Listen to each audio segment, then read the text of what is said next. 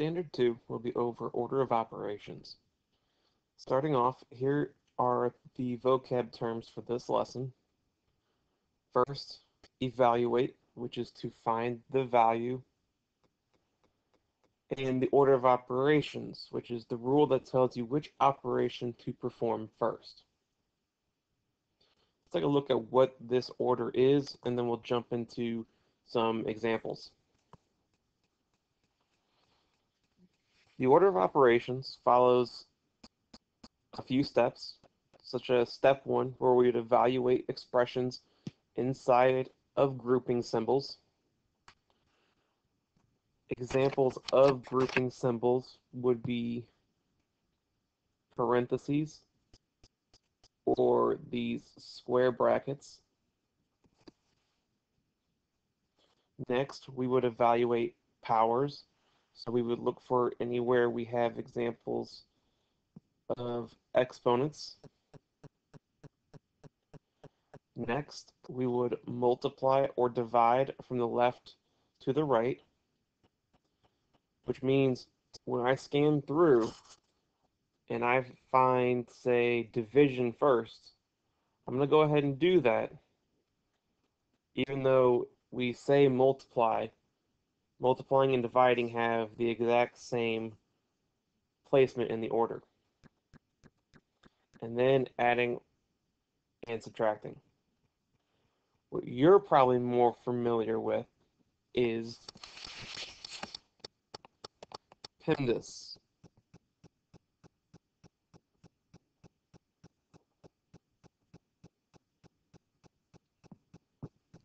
Which says the exact same thing as we see here in these steps. First, we start off with the parentheses. Anything that's inside needs to be simplified. Next, we move on to simplifying any powers we might have. Then we multiply and or divide. We got to remember that these are left to right. And then we have addition and subtraction, which same thing is from the left to the right. For some, this might be a review, but as part of this lesson, we'll go a little deeper, adding in more steps to make sure we're getting really good at following the order and being really careful. To start, we need to talk about evaluating these exponents. To remember what exponents mean, let's look at this 3 to the 5th. That 5 for the exponent tells me I'm going to take the number 3 and I'm going to multiply it out 5 times.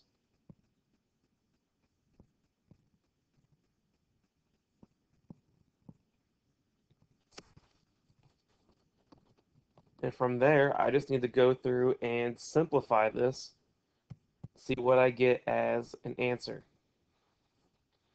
I know this would be 9. And there are multiple ways you could go about your work for this. There is not just one way. So if you do this slightly different, as long as you're getting the same answer, we're on the right track. All right, so 27.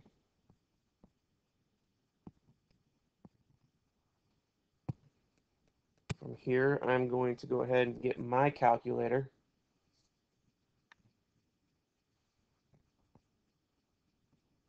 I get 81 times 3.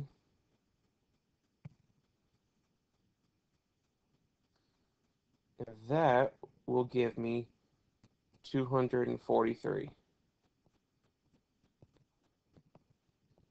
It's important to remember how to do powers by hand. That is why we're going through this exercise. Next is 2 to the 4th, so it's 2 times 2 times 2 times 2. I'm going to show another way of approaching this. Many times I like to group these, so I'll start with the first 2 times 2, which is 4. And the second part, 2 times 2 is also 4, but I still have to multiply those two pieces together. Next, I get 4 times 4 is 16. So 2 to the 4th is 16. And finally, 4 to the 5th power.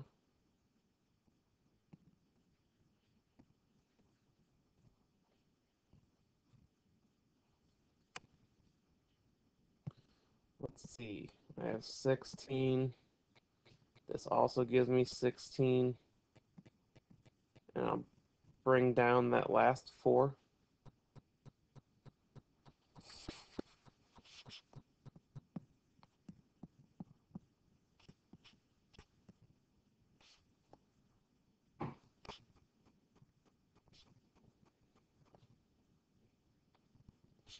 All right, so I get 256.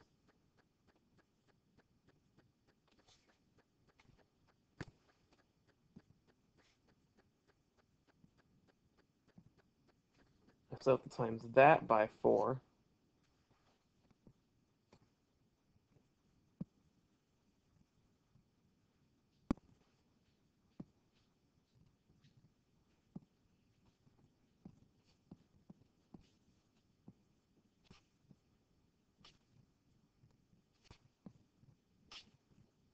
So I get an answer of 1024.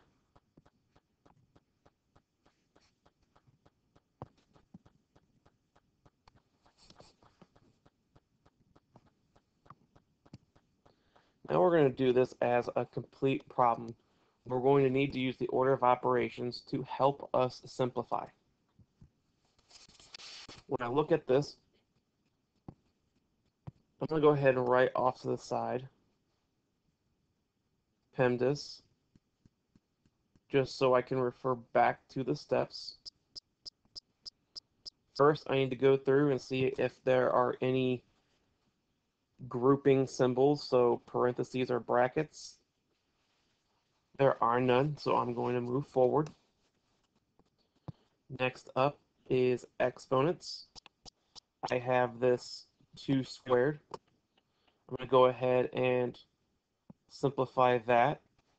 Notice that I'm going to write down the entire problem, but instead of writing 2 squared, I'm now going to write 4.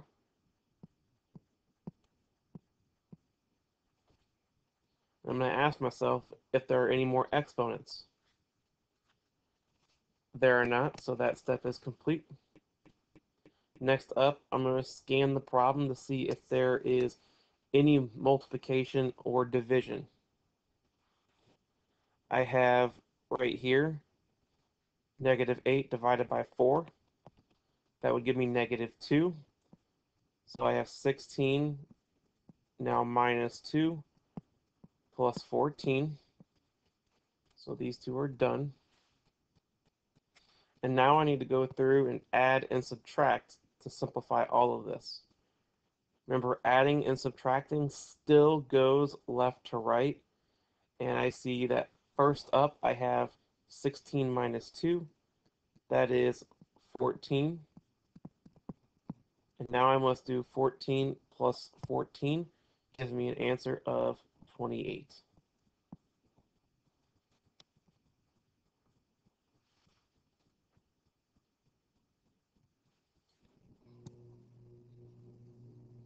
Now we have grouping symbols. So when I look at this problem, I'm going to need to make sure that I first look inside the parentheses and see what it asks me to do. So first, I need to look at this set of parentheses. Inside of it, it says 10 minus 6. So that's what I'm going to perform first, that subtraction. That gives me 4 And then I'm going to bring down every other part of the problem that I have not completed yet. And I ask myself if there is any more things I need to simplify inside of the parentheses. 4 by itself is already simplified, so I am done with the parentheses step. I'm going to go ahead and scan through to see if there are any exponents. There are not. So now I can move on to the multiplying and dividing step. Scanning left to right, I first have 4 divided by 2. That's going to give me 2 plus 5 times 4. I see that I still have some multiplication, so I'm going to go ahead and do that. I get 2 plus 4 times 5 is 20. As I look, there's no more multiplying and dividing, so I'm done with that step. Scanning through, all that's left is for my addition. 2 plus 20 is 22.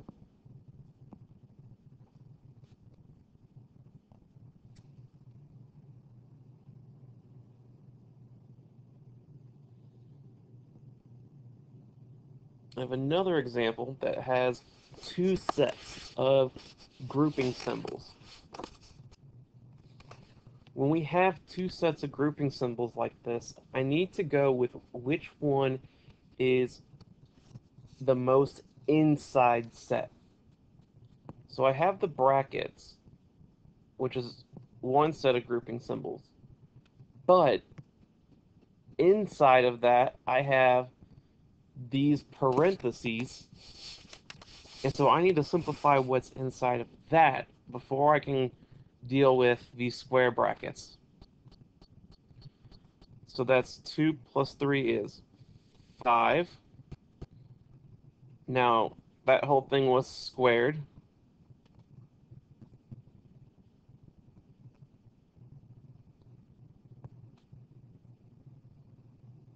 Now I'm bringing down all the pieces that are left. Now I can look at the inside brackets. It's the only grouping symbols left. And I see as I go in there exponents. So I'll go ahead and simplify the 5 squared to start.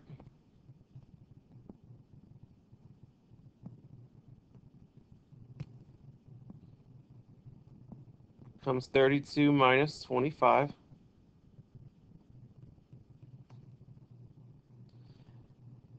I still have not finished simplifying inside of these grouping symbols. So I need to look at, I have subtraction, and even though I have this 6 out in front, which tells me that I'm going to have to multiply, I'm not at that step yet because I must simplify what's inside first. 32 minus 25, I get 7.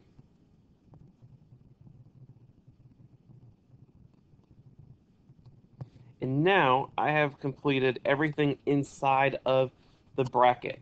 I'm left with a single number. And now I can deal with everything that's outside of those brackets.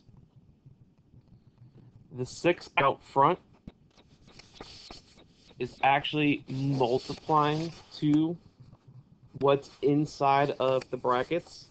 Whenever we set a number next to either a grouping symbol or a variable, it represents multiplication. 6 times 7 gives me 42 as my final answer.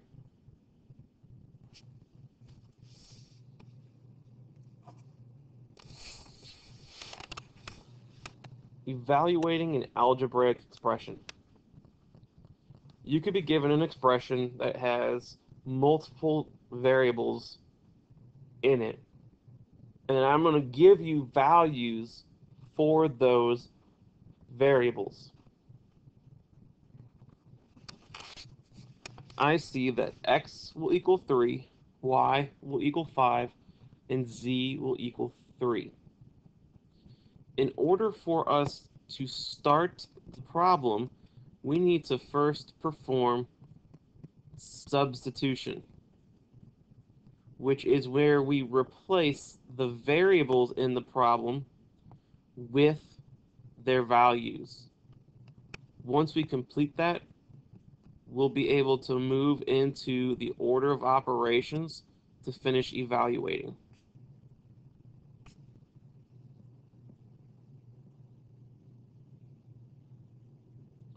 All right, so first up, we're going to go ahead and replace what we have. I have this 3 times x squared, but I know that x is 3.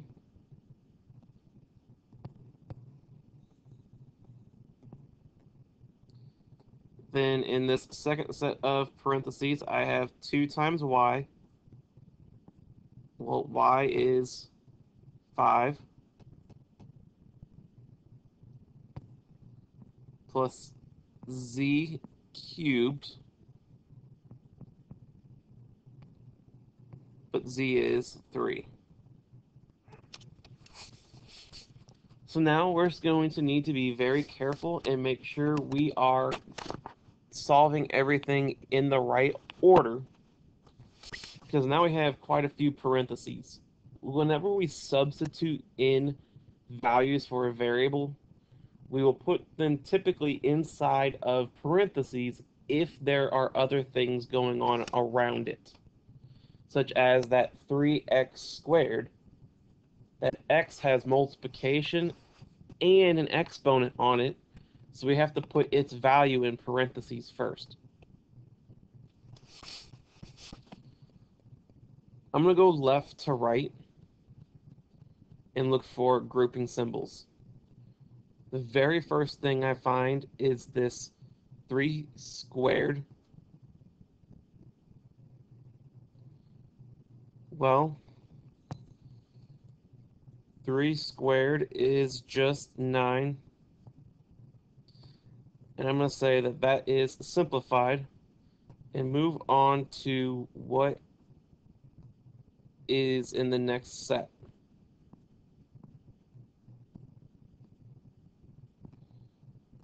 All right. So over here on the rightmost side, I have these parentheses.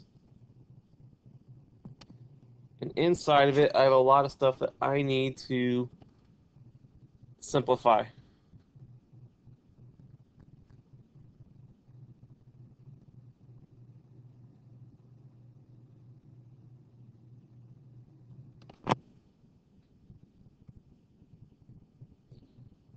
I'm going to go ahead and start. I see an exponent. I have that 3 squared, so I know 3 cubed. 3 cubed will give me 27.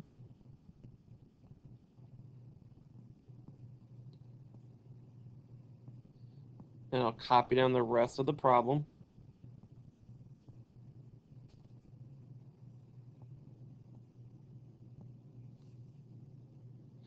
Inside that set of parentheses, I still have multiplication. So I'll go ahead and multiply. 2 times 5 is 10. And I'll bring down the rest of the problem.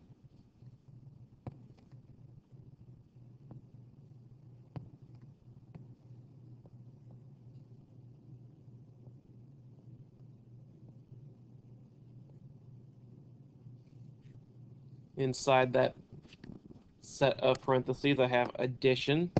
So I will go ahead and simplify that. 10 plus 27 is 37. And since there is nothing going on outside of those parentheses directly to it, notice that I'm going to leave off the parentheses now that I have simplified what's inside of it. Now for the overall problem, I need to go ahead and do my multiplication. I get 27 plus 37. And when I add those together, I get an answer of 64. Now I have one more example to show you where we're going to look at a word problem, followed by examples for you to try on your own. In example 5, it tells me that the volume of a basketball is 4/3 of pi multiplied by the radius to the third power.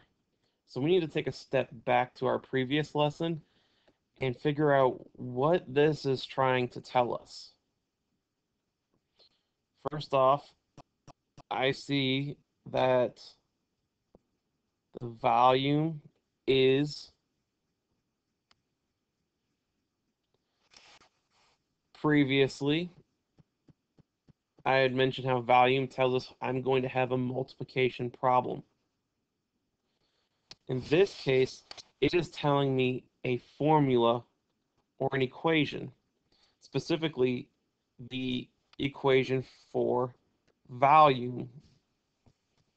V for volume is, going to put an equal sign, 4/3.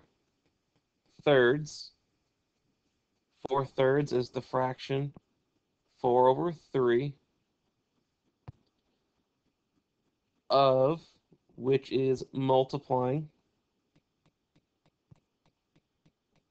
Pi is a number, which we use this symbol.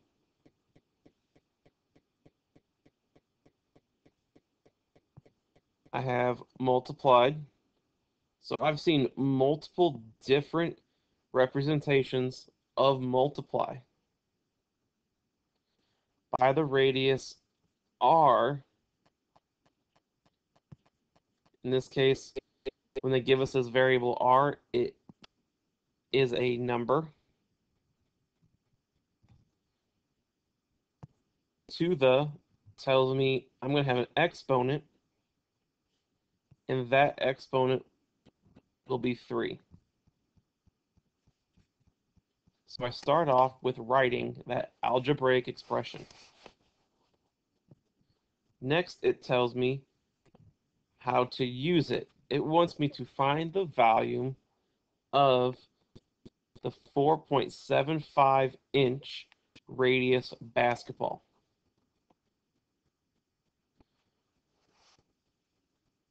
This is the radius, so that means r is equal to 4.75. So I'm going to go into the equation we just wrote and substitute. Instead of r, it's 4.75 cubed. That's not the only way to write it. Instead of writing the multiplication symbol, you could put it in parentheses. And now we can go ahead and solve. Using my calculator, I will find 4.75 cubed. And I'm going to round it. Notice that since we're dealing with decimals, we're probably going to have multiple different decimal places. I'm going to go ahead and round it to 107.17. Since I had 2 decimal places at the start, I'm going to go ahead and use 2 decimal places here.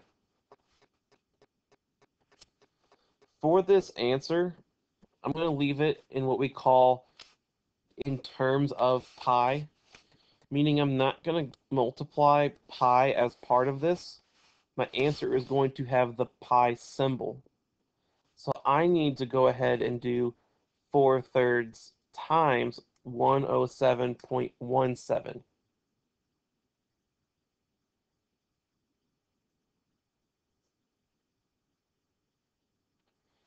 I get an answer of 142 point.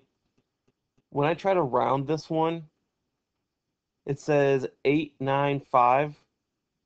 If I try to round it off at 2 decimal places, I'm actually going to end up with just 0.9 or 0.90. And last, I still would need to multiply by pi, but for this problem, we're not going to. We're going to just leave it right there on the end. And that is the answer to this problem. At any point, always feel free to pause and rewind. On the next page, you're going to pause it when the page comes up and try out those problems on your own. Then, when you start the video back up, you'll be able to see what the answers look like. So these are your problems to try. Pause the video, and when you come back to it, the answers will be on the screen. Here are your solutions.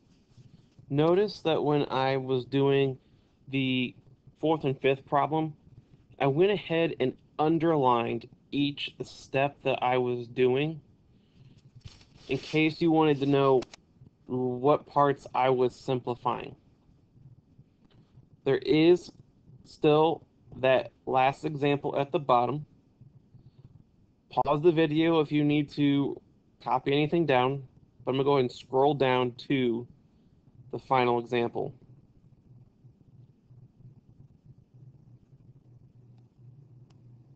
Here is the last example.